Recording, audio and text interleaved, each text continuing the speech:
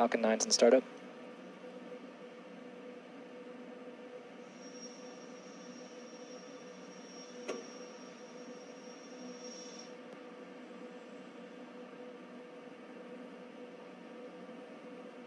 Falcon 9 Saocom, go for launch and landing.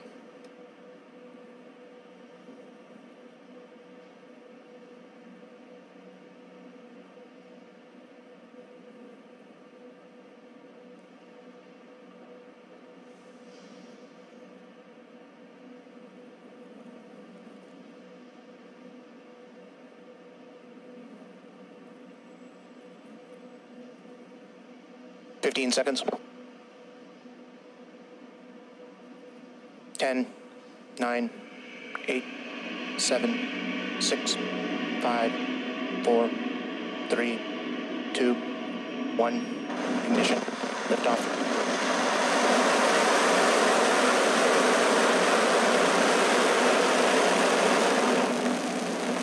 Just cleared the tower.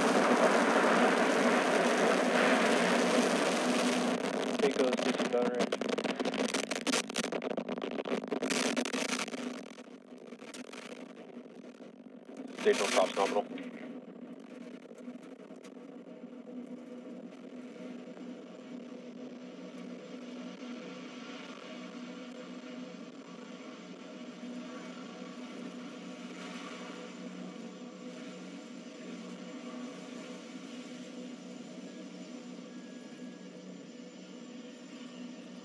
Power and telemetry nominal.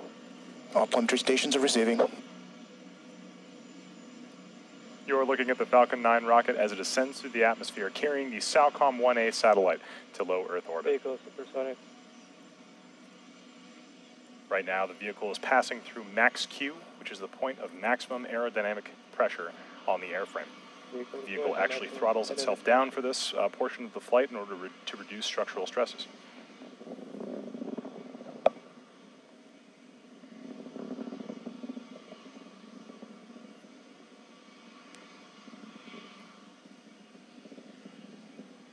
Altitude 30 kilometers. For those of you just joining us, we did have a successful liftoff from the pad at Vandenberg Air Force Base at 7:21 p.m., just as expected.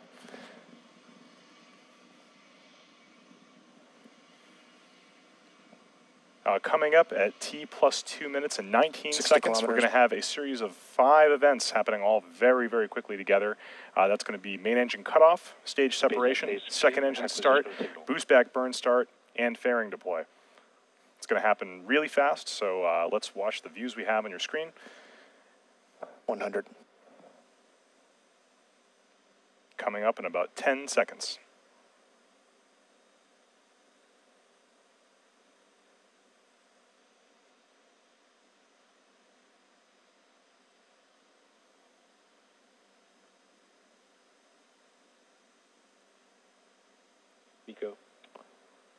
And there you have it. We had a successful main engine cutoff and then a good stage separation of that first stage. You can see the second stage Merlin vacuum engine lighting up right now, heating up and preparing to boost that payload the rest of the way towards its intended orbit. Stage 1 boost back is started. You should see that fairing deploy on the right-hand side of your screen right now. And there it is. Good fairing deploy. Fairing separation confirmed. So right now, what you can see is 2 separate views. On the left-hand side of your screen, you can see the, that's a view from the top of the first stage of the Falcon 9, currently executing a boost back burn. This is a shot from the ground as we can see it here in California. And on the right-hand side of your screen, you can see the bottom of the second stage as its Merlin vacuum engine continues to push that Saocom-1A satellite into low Earth orbit. Stage 1 boost back is shut down. That second stage will continue burning its Merlin 1 vacuum engine all the way until 10 minutes into flight. What you're seeing on the left-hand side of your screen is a beautiful shot from the ground in California of the exhaust gases of that first stage. Viewers in California may be able to see this from outside. You can see the grid fins on the side of the rocket have extended.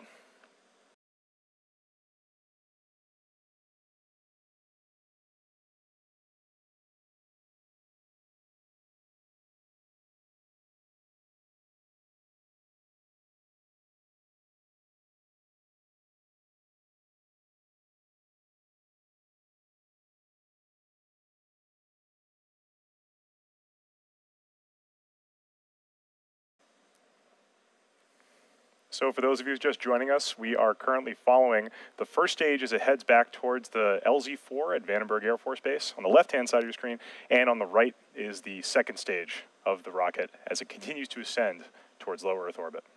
There it is. That's the start of the entry burn of that Falcon 9 first stage. This burn is only about 30 seconds. Right now, that first stage is mostly empty of fuel, so it's actually pretty light. Doesn't need that much force to slow it down.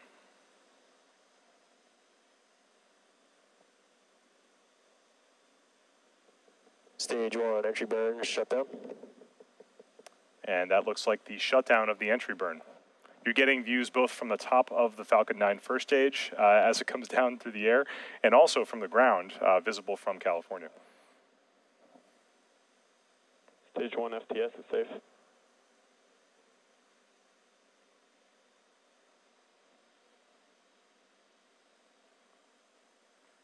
Seeing that the sun is now below the horizon, we probably won't see much more of the first stage until it lights up its engines for the final landing burn. That's going to happen at T plus 7 minutes and 14 seconds. So coming up almost in about 5 seconds now.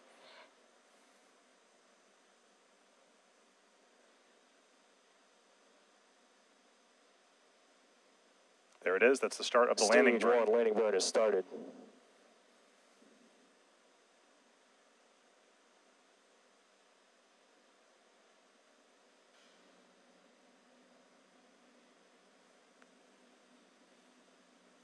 That Falcon 9 first stage should be approaching the ground just about in 5 seconds here. Let's watch as it attempts to land.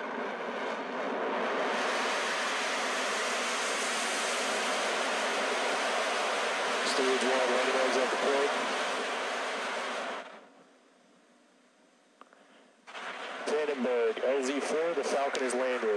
And it appears that the Falcon 9 first stage has just stuck the landing at LZ-4 at Vandenberg Air Force Base. This is great news for everyone here at SpaceX. Reminder that this is the first time we've ever landed a rocket first stage back at Vandenberg Air Force Base. Great news for everyone here. We're all extremely excited. Like I said, most of our team is at the launch site right now, and they must be out of their minds. So that is awesome. Right now, however, that is not the end of our mission today. The primary mission is still ongoing. On the center of your screen, you can see that Merlin vacuum engine attached to the second stage, still pushing the Saocom-1A satellite into low Earth orbit.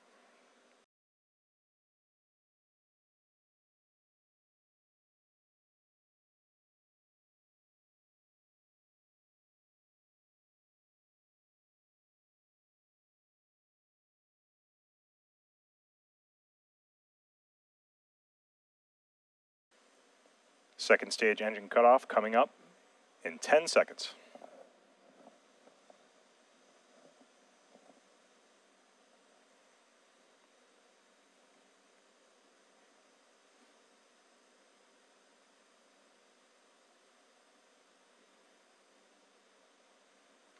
And there it is. You can see that that second stage engine has shut down.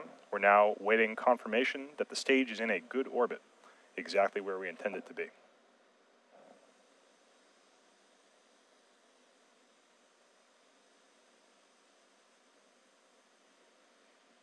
Good.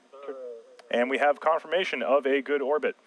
This is great news. That means that there's only one more thing we have to do in order to get the Saocom-1A satellite to its destination in orbit, and that is payload deployment.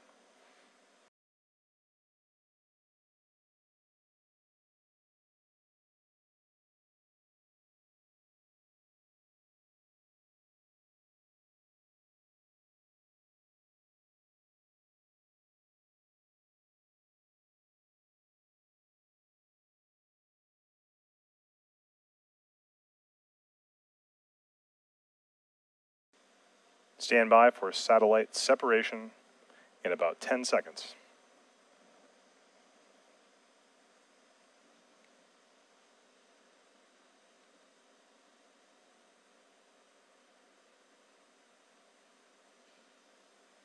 And there it is. You can see on your screen Operation confirmed. the Saocom-1A Satellite gently gliding away from the top of the Falcon 9 second stage. This is fantastic news. This means that the Saocom-1A Satellite has been put into its correct orbit, and the mission of the Falcon 9 is complete.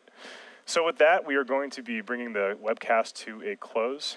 Just a reminder, this was the fastest turnaround time for a West Coast relaunch, just about 2 months from landing to relaunch. To summarize what happened here today, we did have a good launch at 7:21 p.m. from the pad at Vandenberg Air Force Base. We then had a good ascent, and the first stage returned all the way back to LZ4 for a beautiful shot. As you can see on the right-hand side of your screen, that Falcon 9 just completed the first ever land landing on the West Coast for SpaceX. After that, we had a good boost into orbit by the second stage, and finally a successful spacecraft separation for the Saocom-1A satellite into low Earth orbit.